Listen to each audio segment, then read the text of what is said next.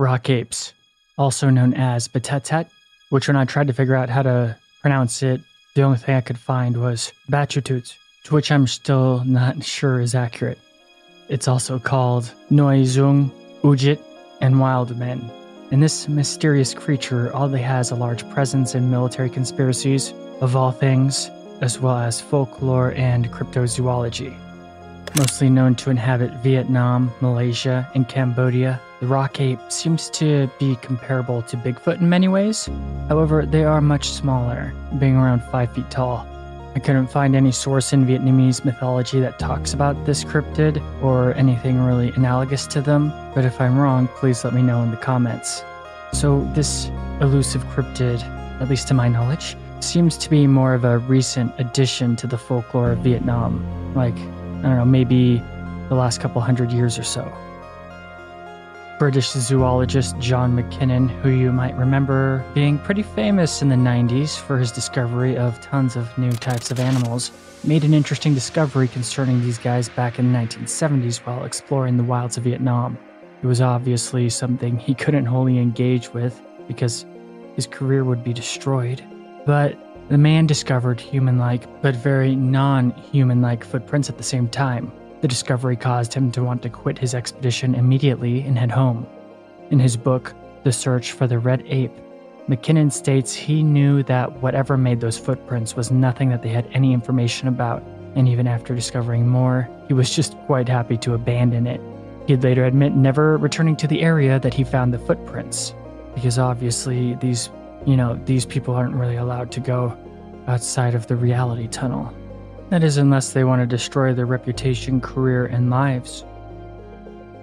In 1982, Professor Tran Hong Viet discovered the same footprints logged by John Mackinnon and made a cast of them which indeed proved to be completely inhuman, and like no ape known to the scientific world. And like most scientists who discover something that goes against the narrative, he abandoned his research as well. That is until 1996, when he published his research, as well as an image of the footprint. Viet discovered that the Người, rừng, aka forest people, have the most sightings in specifically the Vu Quang Nature Reserve, and the minority of people who live in the area are positive that the forest people exist. However, the Người, rừng is just one of many ancestral categories of entities residing in the area. There are also forest spirits, genies, and other hairy bipeds in their lore. The locals state that there are even bigger ones, and then there are the more human-like ones around 5 feet tall. Anthropologist Professor Dong Ningviema Van, director of Hanoi's Institute for Religious Studies, has collected many tales about the creatures from the locals, like lots of myths concerning small but superhumanly strong ape-like humans that can use fire, and they eat forest mollusks. They are nocturnal and only move around at night. If they come upon humans at a fire, they are usually actually drawn to humans that have fires in the night. They'll basically just come up and casually sit beside any humans there and sometimes speak unintelligible words, but mostly remain silent. And as long as they are not attacked and are respected, they leave humans unharmed in this way. However, despite all the research, these creatures remain mostly ineffable to Dr. Van. And while these humanoids do have many names in East Asia, the rock ape is what it's mostly known as in English-speaking countries. And this is because of the plethora of encounters that they had with, allegedly, had with US forces during the Vietnam War. Craig P.J. Jorgensen, a veteran of the conflict, chronicled encounters with these rock apes in his book, Strange but True Stories of the Vietnam War. In 1971, 2 rock apes were even allegedly captured by a Vietnamese general who requested a search expedition to discover the rest of the elusive beings, but they didn't find anything. They did bring back some elephants, though, for the circus. But the odd thing is both sides during the war have many accounts of encountering these creatures. One particular story, or account I should say, by Mr. Jorgensen is how the rock apes are just completely fearless, even to G.I.s. In the account, one of the rock apes jumps out of a tree after shaking it violently, only then to stand tall, scrutinizing all the war-weary soldiers. very boldly and fearlessly, to exactly quote the story. Jorgensen describes it as being very muscular, with reddish fur all about its body, but while still being humanoid, more ape than man. Some soldiers claimed it was an orangutan, but others quickly refuted the idea because the orangutan is not native to Vietnam. In any case, the rock ape vanished shortly afterward just as quickly as it had appeared, leaving the men vexed to the extreme, wondering if what they just saw was real, or some kind of wartime PTSD-induced hallucination. From veteran Robert Baird's diary, another interesting account happened in 1968. While camped out and surrounded by the darkness of the endless jungle, bizarre noises permeated beyond the perimeter. Being the dead of night, this was obviously pretty creepy, but the unknowable nature of what lay beyond the black made it even worse. They couldn't light a fire after all because it might have drawn the Viet Cong to them, but they couldn't sit around just guessing about what these bizarre noises might be. Somebody had to do something. A brave corporal, nicknamed Pancho, went up to the communications bunker to see if he could make anything of it. He couldn't, and on his way back to the camp, the soldier let loose his lead spitter into the jungle. The discharged firearm alerted the rest of the soldiers, who immediately prepared themselves for the worst. However, the corporal made it back to camp before anyone could get too worried. And when questioned about why he used his weapon, the man said that there was a bush that wasn't there before on his way back to the camp, and that when he leaned down to investigate it, the bush snorted at him, which caused him to panic. Another account takes place in 1969 when a group of soldiers was ambushed by enemy fire. The squad hit the jungle floor for cover and did their best to return the tender affections of the enemy. But to their surprise, out of nowhere, a rock ape ran through their lines. Allegedly, it was 7 feet tall and muscular to the extreme, like a body of a superhero out of a comic book. The rock ape took some stray bullets but didn't die. It merely stumbled momentarily before leaping off into the foliage out of sight. The Viet Cong began screaming at one another in panic and fled the area, with one enemy soldier even leaving behind his firearm.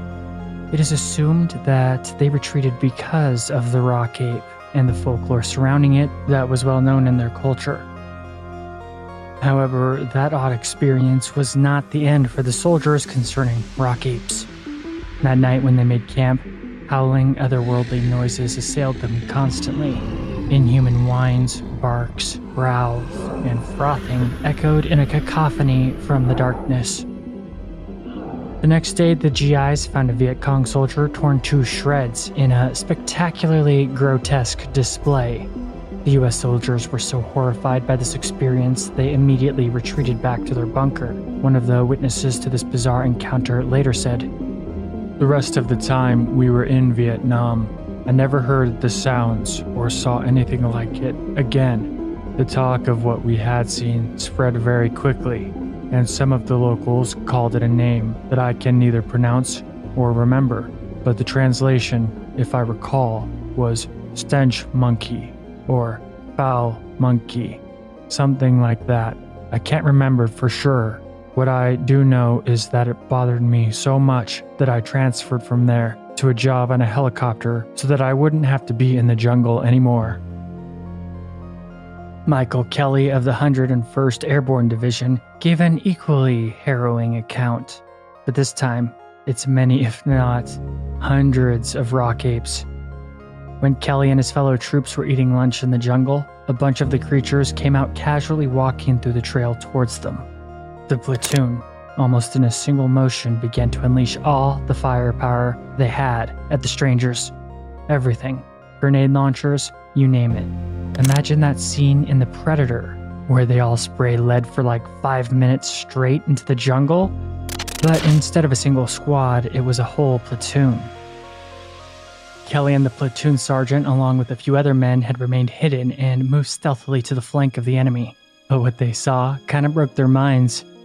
It seemed like countless phantoms moved all around them at astonishing speed, vanishing and reappearing only momentarily in the thick jungle foliage.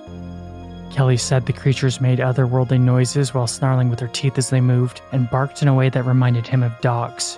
However, they did not engage the soldiers, and instead just vanished from sight altogether because of their swift movement. When the dust settled, not a single drop of blood was found or any corpse left behind by the rock apes.